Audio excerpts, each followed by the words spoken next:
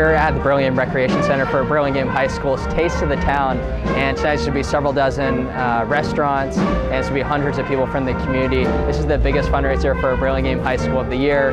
There's music, you can sample food from all your favorite places in Burlingame, and it's a total blast. It actually raises tens of thousands of dollars, which goes right back into Burlingame High School, and I think the level of parent involvement is one of the things that makes Burlingame High a real special place.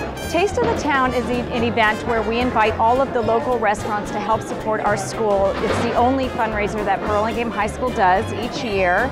The restaurants come and they supply their food, their labor, and pretty much 600 people attend this event each year, and all of the money goes directly into the classrooms for the students.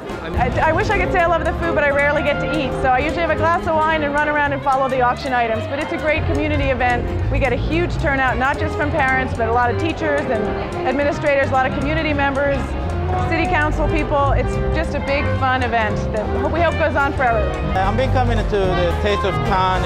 It's been 3 years, and I'm willing to do it for many years. As long as it goes on, I'll be here.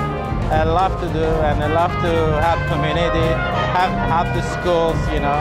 My restaurant located almost across the street from Burlingame High School, and both of my children went to graduate from Burlingame High School. I love to participate in the Taste of the Town. This is my 3rd year, and it's so successful, and people are so wonderful. The participants, everybody is so wonderful. Well, my wife and I, when we moved back from out of state, had a choice of a lot of different cities in the state of California, and we decided to come back to Burlingame because it's a great town with a fantastic education program, from Washington School to BIS all the way to Burlingame High.